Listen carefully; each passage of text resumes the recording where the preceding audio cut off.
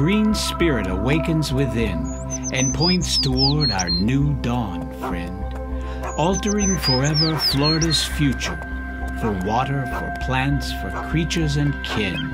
Leading our way are wise residents, cities and county people, employees, elected state and local officials.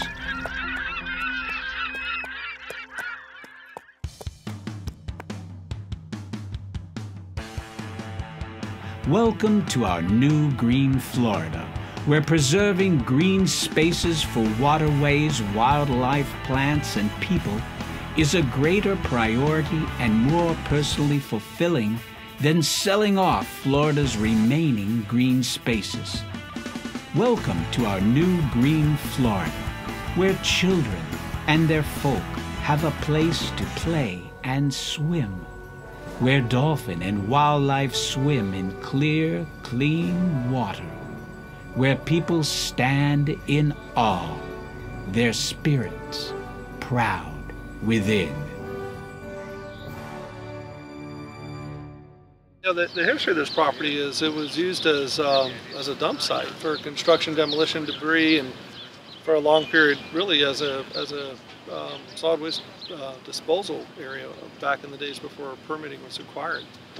And so when the city went, you know, I got assigned to reconcile the property with the state of Florida.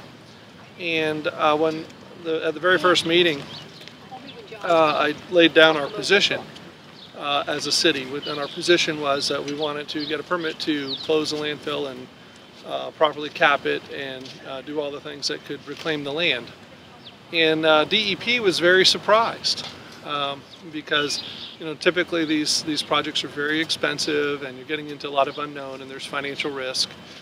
And they said, well, hold on, you know, you're an environmental engineer, you've been doing this a long time, you know, and you know as well as we do that you could delay and confuse this topic for many, many years and avoid spending money on the property. I said, I think you're missing the bigger picture. The issue is we're not closing a landfill.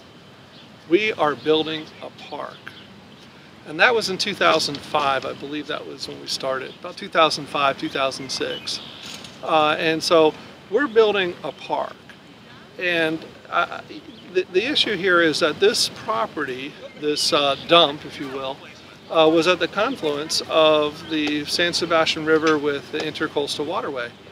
And I said, we've already run some construction numbers. Where in the world can you buy 10 acres of land at the confluence of rivers and build a park for under $1 million?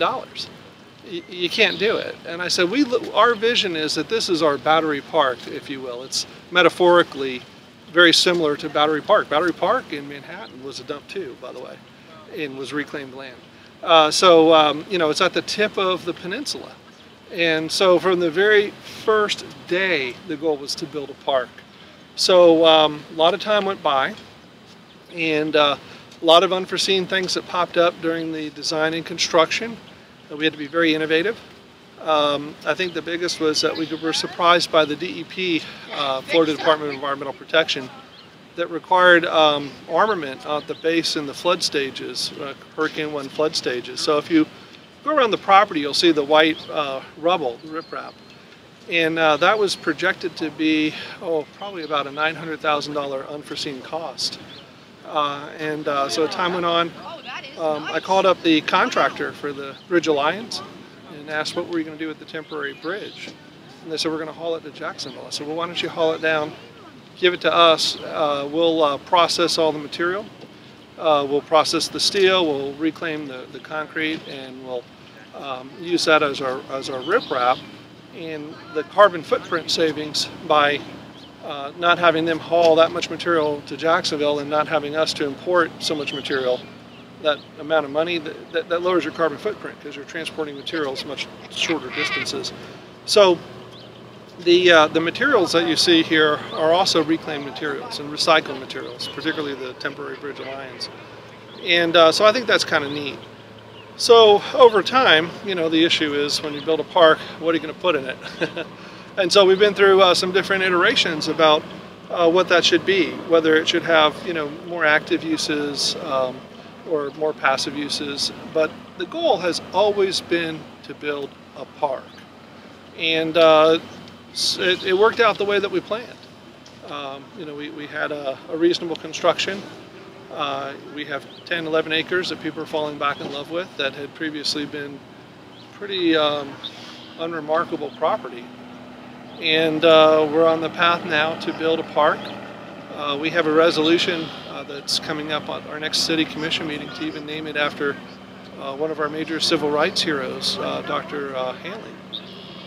So I think it's kind of interesting for me as an environmental engineer that we've reclaimed land, we've recycled materials, we even use reclaimed water to irrigate for the plantings here from the adjacent water reclamation facility. This land that had been unremarkable now will become, will honor one of the greatest heroes of our time in St. Augustine.